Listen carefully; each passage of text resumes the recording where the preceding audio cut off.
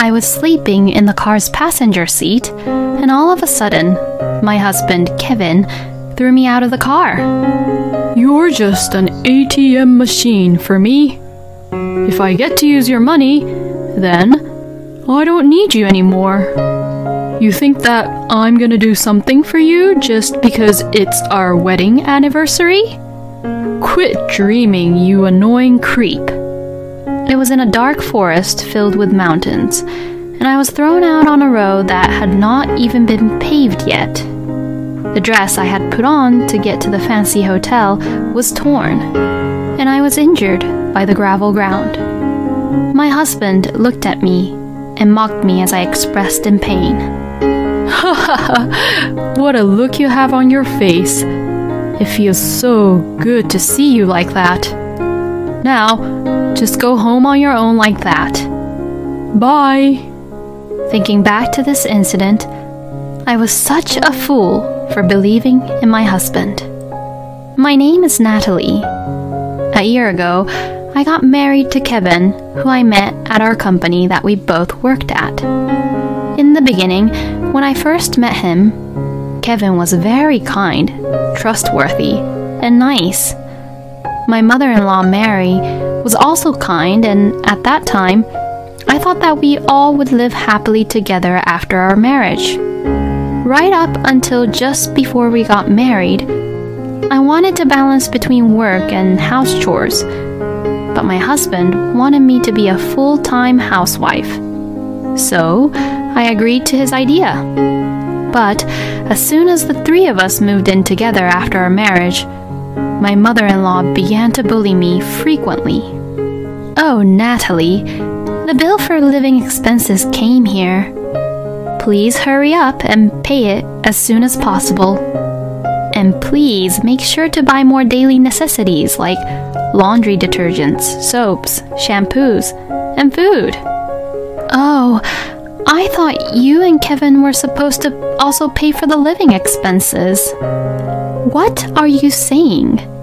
We have taken you in as Kevin's wife, and we are letting you live here as our family. So it's only natural that you should be the one to pay all of that. Besides, it's a housewife's job to buy all the groceries, isn't it?" "Oh, don't tell me that you're asking me to do it." I understand." "Oh, I'm really scared now. What a horrible wife, trying to make an old woman like me work so hard around the house." As I turned my back around her, I could hear her complaining. So I moved to another room as if to escape her complaints. I then let out a huge sigh. I feel so uncomfortable every day, and as soon as I'm alone, I always let out a huge sigh. And then I opened my bank book. The savings I had worked so hard to save while I was working before I married Kevin were decreasing very fast. Seeing this, I feel depressed once again. Just then, the door to my room opens with a huge bang. Oh yes, I have to go out tomorrow, Natalie, so could you lend me some money?" "Huh? What? It's all fine, right? I mean, you have a lot of savings, don't you?" "Well, my savings are not infinite either." "Why don't you work for yourself and enjoy your hobbies with your own money that you earn?" After I said that, I realized that I just went against her, and that was a mistake. Because now, Mary will start complaining non-stop, and it would be a huge hassle for me now. "Oh my God, I can't believe you would talk to me like that. And I'm the one who welcomed you into our family without any hesitation. How insane can you be? Just give me the money already. If you can't listen to me, you can leave this house right now, you know." "Oh, hey!" With that, Mary snatched my bank book from me and ran away at once. She said that she's an old woman herself, but running away and moving very fast like that? She's not an old woman at all. she's full of energy. She doesn't even do her own chores at home, and she forces everything onto me. And Kevin, on the other hand, Natalie is indeed a good wife for me. She is a very serious and good housewife who takes care of the house very well. outside the house, he'd act friendly with everyone around him, saying things like that. But when he's back in the house, things are completely different. Natalie, I have to take a taxi for work tomorrow, so give me money for the taxi fee. Oh, and give me lunch money too. Kevin, you work and earn enough money, so can't you pay for your own fee for the taxi or pay for your own lunch? What are you talking about?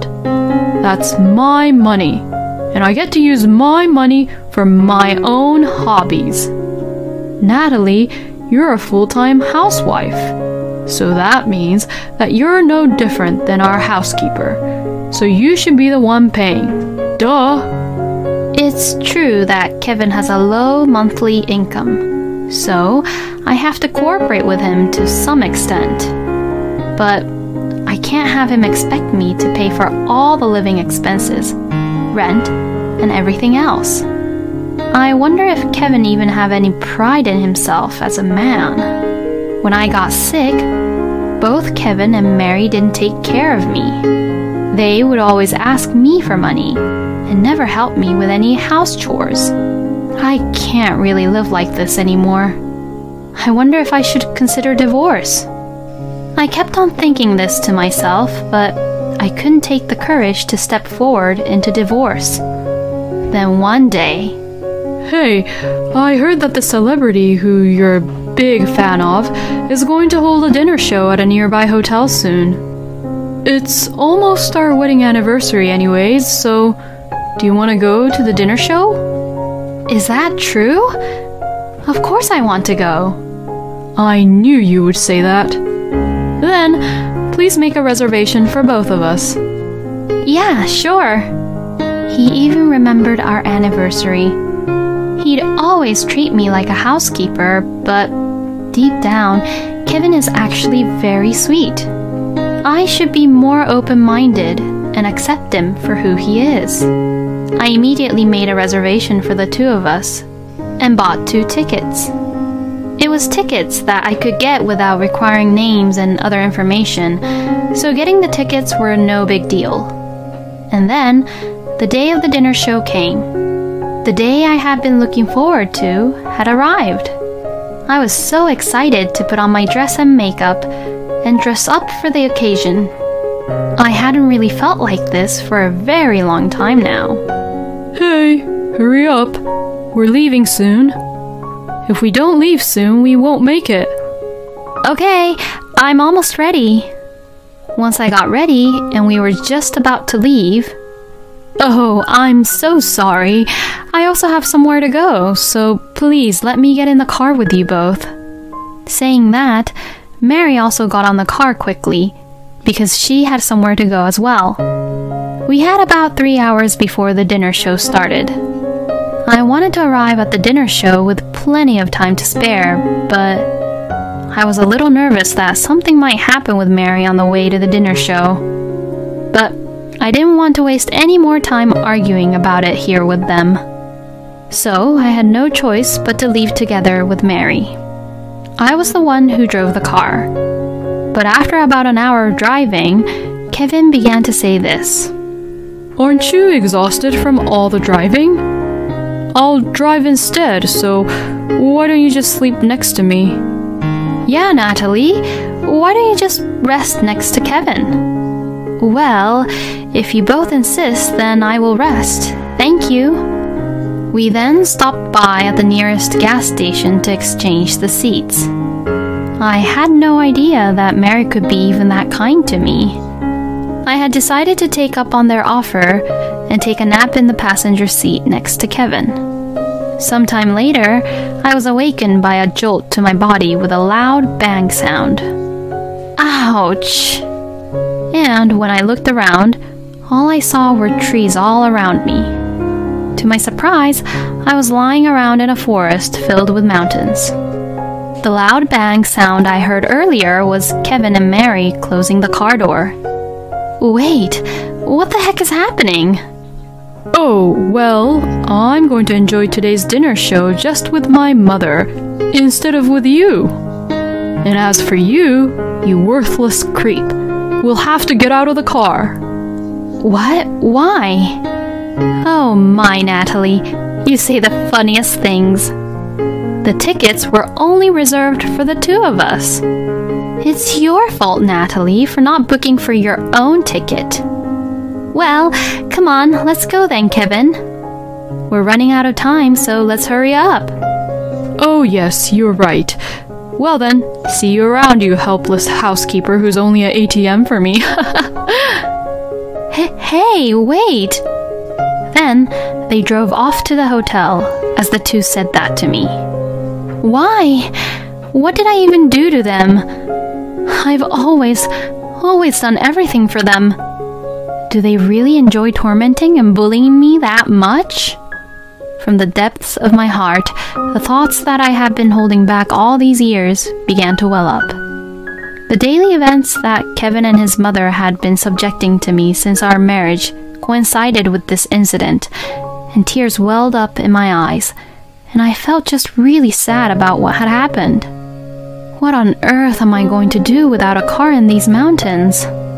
I was at a loss for what to do, but then I thought of something. Well, it can't be helped, right?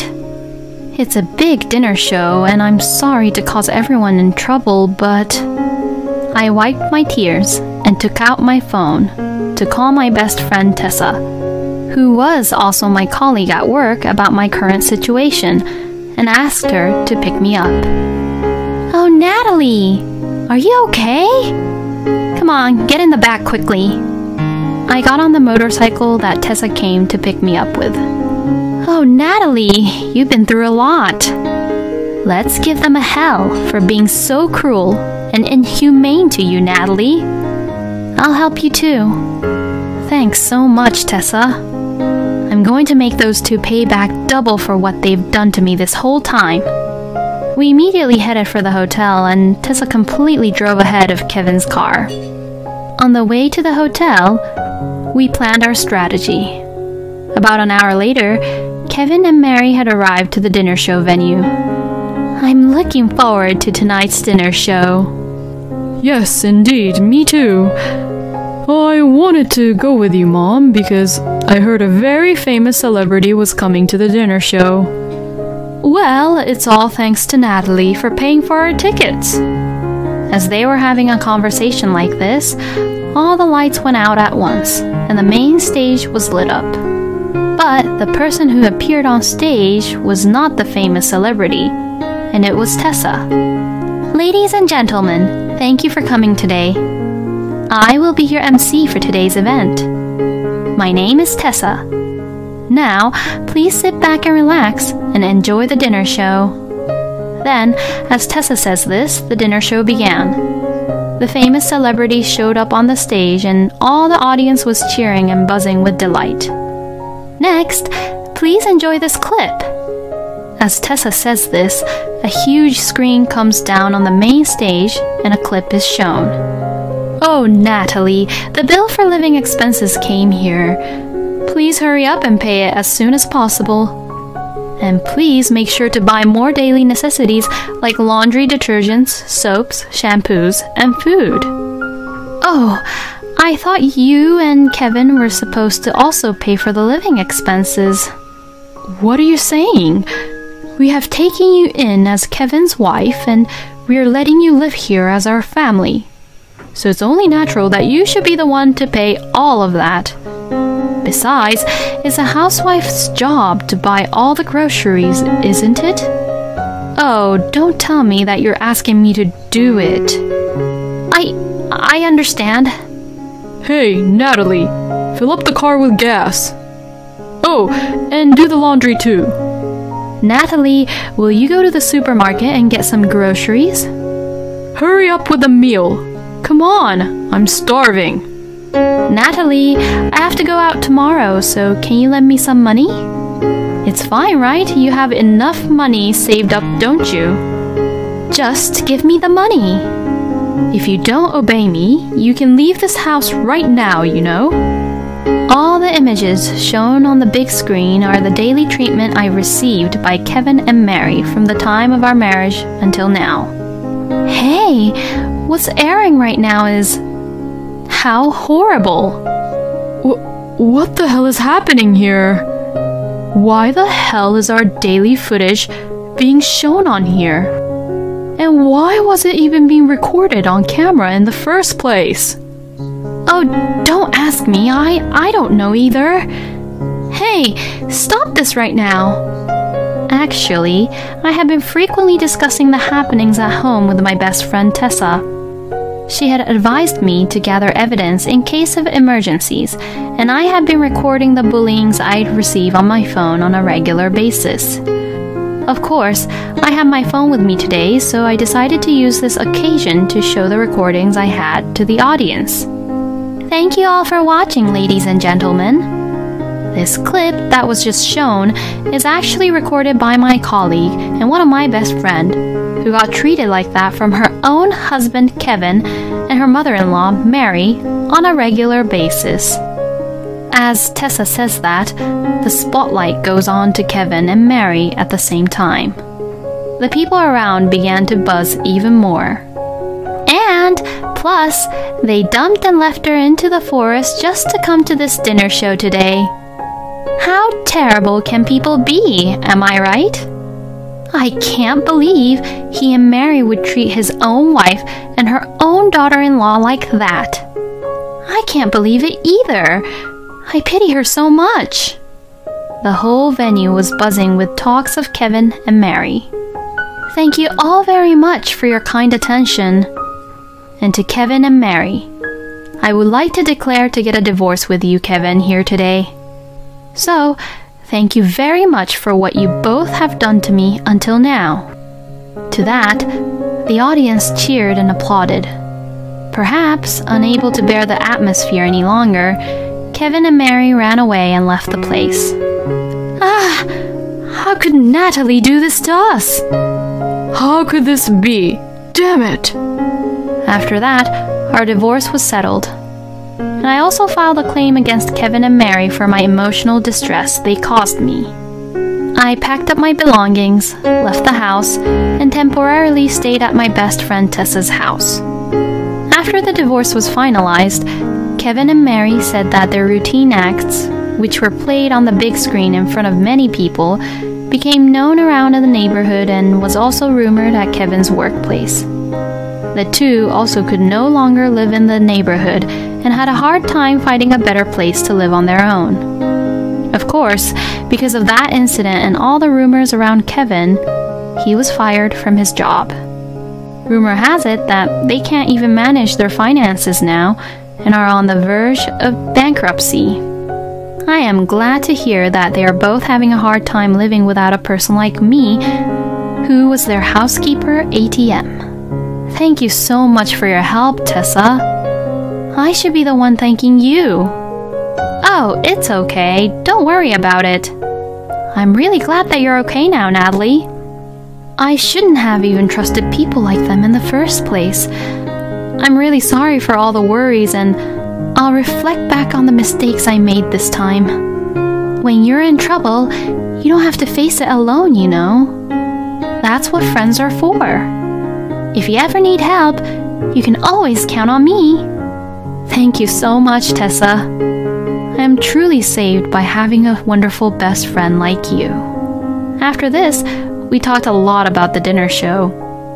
A week later, I told the company where I used to work for about what had happened and returned back to work as they wanted to hire me again.